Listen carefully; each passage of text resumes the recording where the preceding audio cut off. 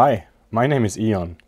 Initially, this video was supposed to be part of the Building Libreflip series, but I decided otherwise. This video does have a connection to Libreflip, but it's also a bit of a sideline, so I decided to treat it as its own independent project.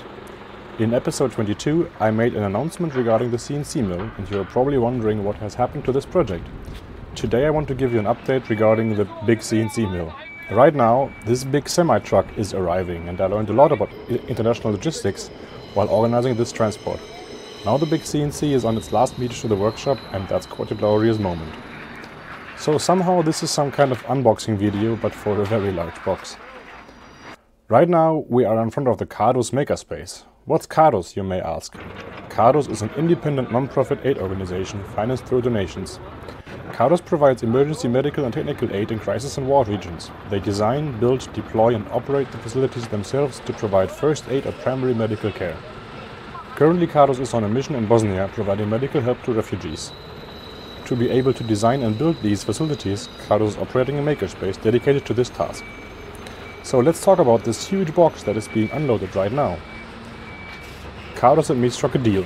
They will host the machine and pay for it, while I organize everything around it, from having it made in China to loading it in a container, shipping the container to Hamburg, then loading the machine on the truck, and until now where it finally arrives at the Cadus makerspace. I will continue to help install it and teach the people from Cadus how to operate it, so they can make parts for mobile hospitals with it. In exchange, I can cut all the parts for the page-turning open source book scanner Libreflip on this machine, if it ever comes to the point where I start to make kits of Libreflip. Please note, you don't need a CNC to make Libreflip. Libreflip is optimized to be made with as little tools as possible. The CNC is only necessary if one wants to make more than one quantity of parts, for example for kits.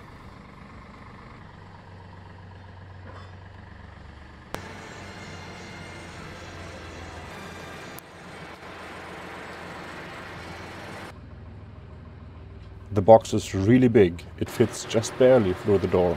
Now, let's get to the unboxing part of this video. First we had to remove some plastic foil. The auxiliary components of the machine have to be taken off before we can continue with the unboxing.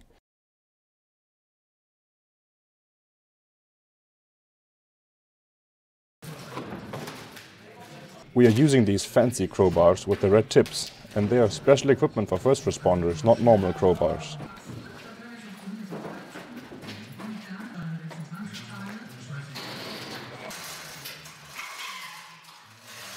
This is quite an opportunity for the crew to train the application of such destructive but potentially life-saving tools.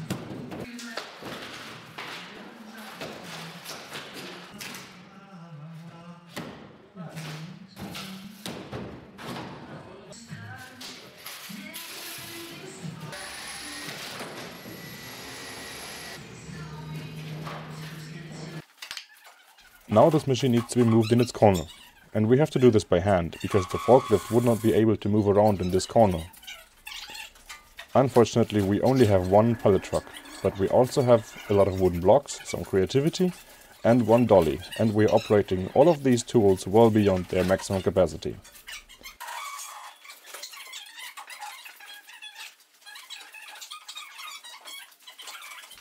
The floor is very uneven and we are stuck behind the ledge. We can't push the machine over the ledge. We have to pull it, so we need to exchange the pallet truck and the dolly and put the pallet truck on the right side of the machine.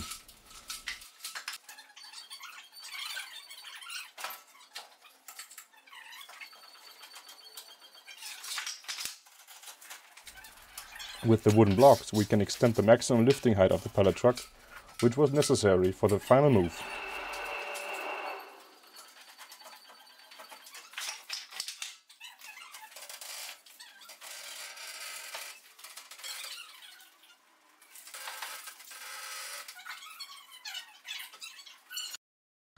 Bam! There is the machine. Today, a couple of days later, I had some help that didn't want it to be filmed, and I preferred that instead of not having the help. So sorry for that, you didn't get to see how I adjusted all the feet and put the machine down and made it flat and horizontal, this surface here. Let's go through some of the features. Up here, over here, we have the big spindle. That thing is what drives the cutting bit down here.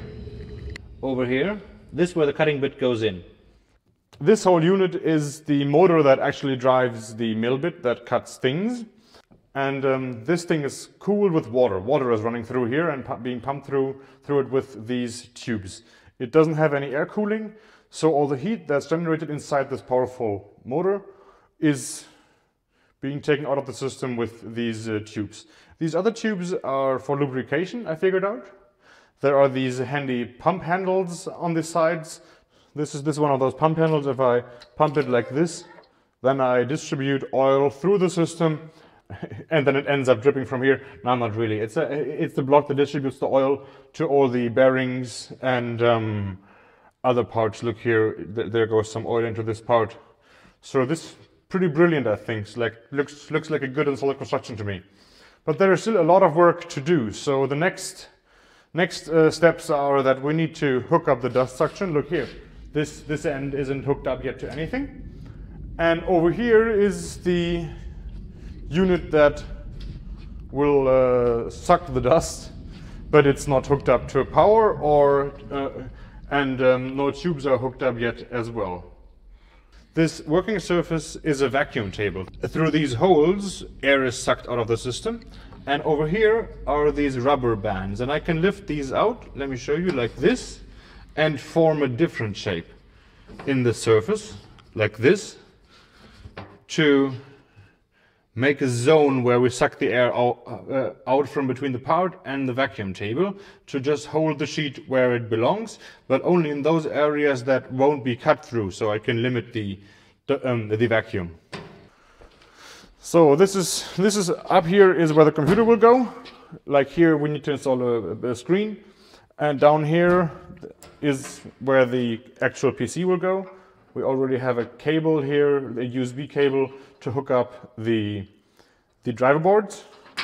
And down here we have a big transformer that transforms 240 volts to roughly 90 volts, which controls, which is the power for the stepper drivers.